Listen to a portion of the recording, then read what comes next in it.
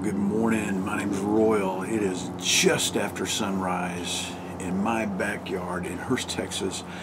I'm here to do my morning devotional, and yes, I have a jacket on. Two reasons: mosquitoes, and it's cool out here. It's pretty cool out here, so I'm comfortable, and right now mosquito free. So yesterday talked to you about worry, stress, being able to let go of stress, and I figured, for a Wednesday, I might as well cover that. I might as well follow that up with a little bit more dealing with stress. Today I'm being Philippians 4, 6, and 7.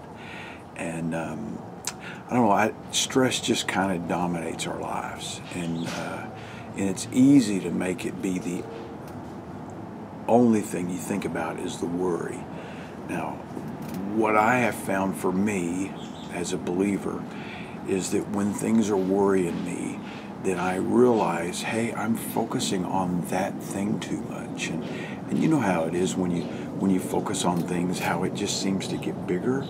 So when we worry, let's just say you're worried about a project at work, and that's all you can think about. You're not thinking about meeting the needs of your kids and your family and whatever.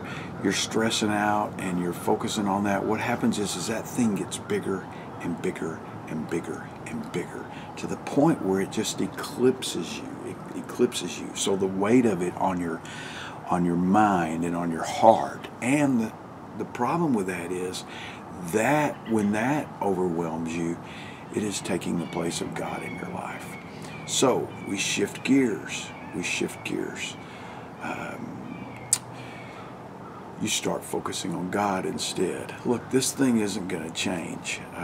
You can do what you want with this thing, the best that you possibly can, but the bottom line is the stress of this isn't going to go away unless you can refocus on God. So look, you start focusing on God, you still work. You get back and you relax, you put things back in priority, you start focusing on God, and then God grows. Now when God overwhelms you, overgrows you, then you have peace. When the problem overgrows you, you have stress. So, hey, let me just pray the Lord's Prayer before we look at this verse. Father in heaven, today may we keep your name holy above every other name. May we serve you all day long, Lord. Would you give us what we need to be who you want us to be? Would you forgive us of our sins and point out the sins we need to ask forgiveness for? May we forgive those who hurt us so we're better and not bitter. Lord, would you protect us from the negative influences around us all day long? And Lord, we'll give you the glory today for every single thing that happens. In Jesus' name, amen. Amen. So here we go. Philippians 4, 6, and 7. Quick sip of coffee. Don't worry about anything. There's nothing vague about that. Don't worry about anything. Instead, pray about everything. Well, what do you mean, Roy? I gotta get on my knees? No, an ongoing conversation in your spirit with God where you're just praying about it, and then listen. Tell God what you need. And what you have to realize, you don't always know what you need. So you tell God what you think you need. And then the thing that's going to relax the stress is this. And thank Him for all He has done. Thank Him for all He's done. We just had 2 major hurricanes hit off the coast of the USA. Humongous earthquake has just hit Mexico. There's fires burning all over the place, and we're worried about a project, or we're worried about this or that. And man, you have a lot to be thankful for. I have a lot to be thankful for. So we thank God for what He has done.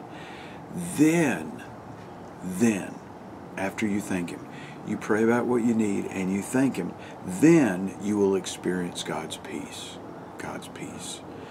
And look, God's peace exceeds anything that we can understand. That's what it says. God's peace, which exceeds anything we can understand.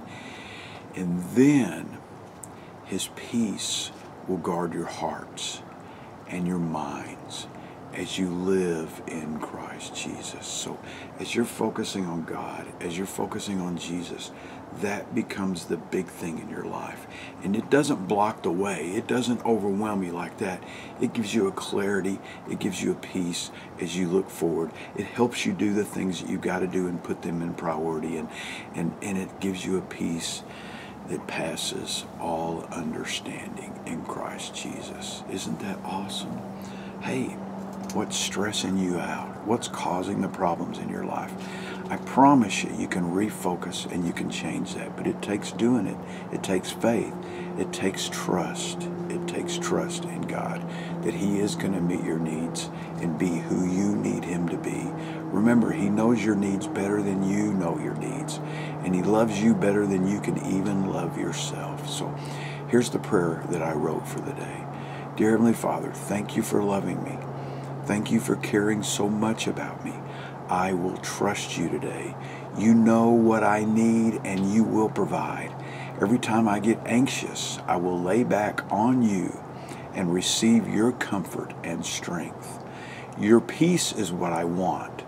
I will receive it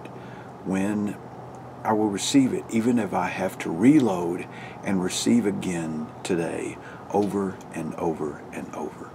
Your peace will guard my heart and keep me on track. Thank you, Father, for loving me. Hey, what are you struggling with? Give me a comment. I will reply. Share this with others. Subscribe. You know the drill. Anyway, God bless. I'll see you tomorrow, Thursday, the good Lord willing, and the creek don't rise. But until then, love God, love people. God will use you to change the world. I promise. Thank you. God bless.